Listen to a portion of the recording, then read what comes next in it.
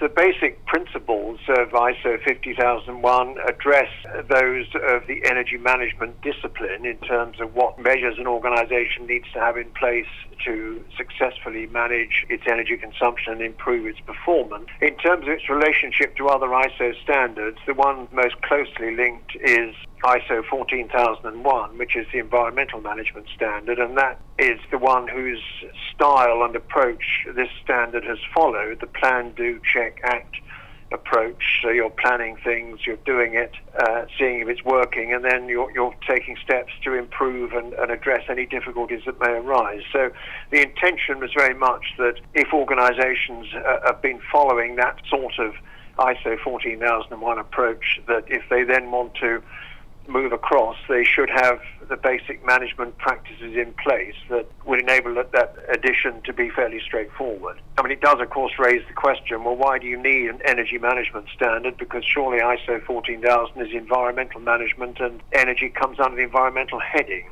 And the answer and the experience so far with that is the reason for initiating the standard was that energy is now so far up the agenda as a very important and urgent international item that it does merit its own standard. And I think experience with 14001 indicated that in many cases it didn't address energy as a particular priority, and if it did, not in any great depth. So this new standard goes into things in much more detail. The other relevant part, I suppose, speaking with a European hat on, is that in Europe now we have already published the European Energy Management Standard, EN 16001. And one of the things that we're clearly going to be looking at very carefully is that there is compatibility and consistency between the ISO standard and the existing European standard, because the plan would be that the European standard would be withdrawn, although it's only recently been published, and then superseded by the ISO standard, provided the two are consistent and compatible. And that's part of the ongoing development work that will take place.